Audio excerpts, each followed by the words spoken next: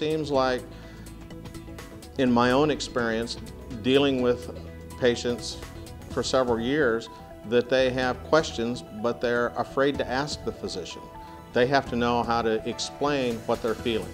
They can't go into the doctor and just say, I hurt, because the doctor has to really do a lot of probing to figure out where it hurts. Get the patients to really understand more about their body, about the physiology of what's going on, about how the body structure works, and how to describe what's going on within their body so that the physician can understand it and help diagnose a little better. Don't miss Mark speak more on this topic at a free community event Wednesday, June 13th. Check Sunday's Yuma Sun for more details.